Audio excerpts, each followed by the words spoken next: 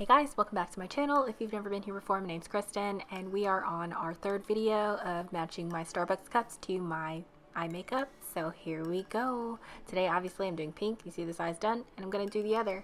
I'm starting with my Brow Contour Pro, and you can see here my eyebrow's already done, but I swear it was like way lower and way bigger than the other one. So I just decided to redo it, and here's me brushing up my eyebrow here so I can redo it. And like honestly, I started to redo it again and it still looked like my eyebrow was like seriously like half an inch lower than the other one. I don't know what's going on. So I drew a line from the bottom of one eyebrow to the other just so I can make them even, and then I did the same to the top, and then I drew them on again. And then after I drew them on again, I realized that it was wrong. So I literally like wiped it all off again. And by this point, I was like, I'm about to wipe all of this makeup off my face because I'm so irritated. So irritated. But I didn't. I went ahead and I redid it. But I took out all the footage because I was just so irritated. So here is my Gimme brow. I'm just going ahead and setting my eyebrows with that. Next, I'm going in with my concealer and for CoverFx, and I'm just going to go ahead and clean up my eyebrows.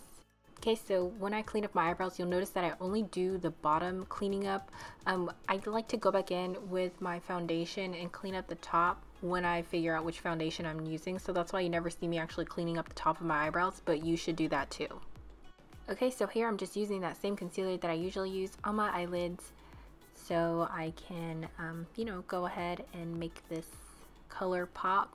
I like to use the lightest shade of concealer that I can find, and this concealer is like really good for doing eyeshadow looks because it dries down like semi-powdery and really matte, so it just works really well. It helps the eyeshadows blend better. Okay, so all of the shadows I'm using come from this little palette called Ooh La La from Colourpop. The first shade that I'm using is called Sandbar. It says really bright, happy pink. I love pink. I love this look. It looks like a little Barbie look. I freaking am obsessed with it. But anyway, I'm taking this color really close to my nose, and then I'm coming up and around on top of where my eyelid creases. You want to be like right above that. So that's what I'm doing here, and I'm just gonna wing that out. Okay, so before I wing it all the way out, I want to come up from the corner of my eye and bring that out as far as I want it to go, and then I'm going to go back to the other side and connect both of those. It just makes it easier to figure out where you want to draw the lines.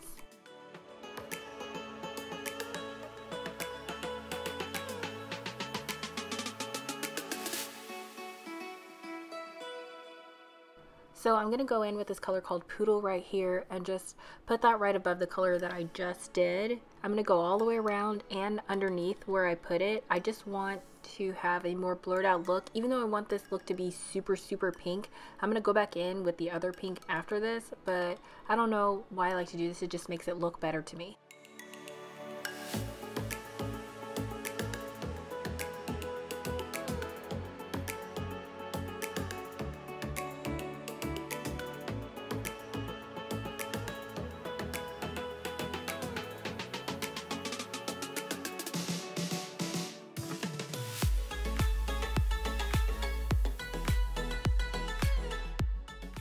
Okay, so after I blended all that out, I'm going in with that same concealer that I used earlier on my eye, and I'm just going to go ahead and clean up this area. Normally you'll see that I clean it up with makeup remover first, but since I'm going to be putting pink in that area, it doesn't bother me if the concealer turns pink.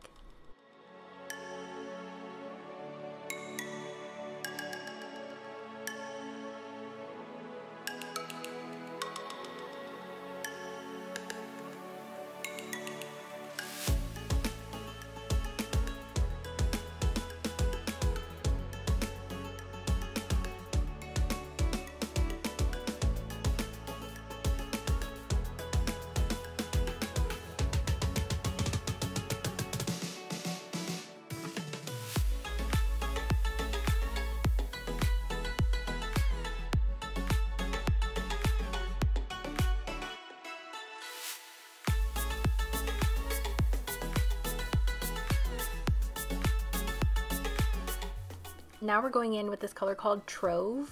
I think it's called Trove. I don't know what that is or what that means. But anyway, so we're going to go in with that shade and we're going to go ahead and fill in the whole entire area that I just cleaned up with concealer. I'm just using a flat, I'm pretty sure this is actually a small concealer brush, but it works really good for like shimmery shadows.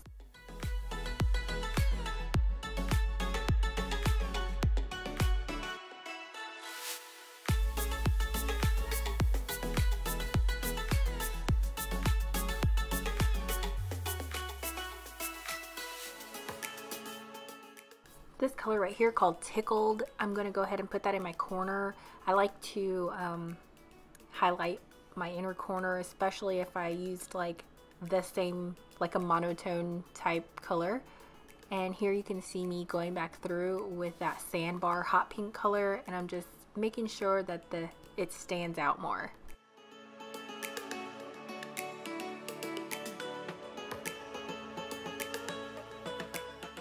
Using whatever was extra on the brush from my concealer earlier, I'm just going to go ahead and run that under my eye because I'm going to go ahead and put the two pink colors that I used in my crease. So here I'm using the Sandbar and putting that underneath first, and then after that I'm going to take the fluffier brush and put that color, what is it called, Poodle, right on top of it.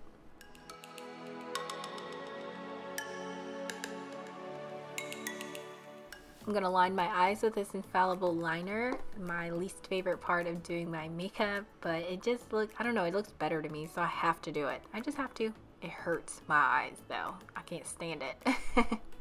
And then we're going to just do a small line underneath. Don't wing it all the way out.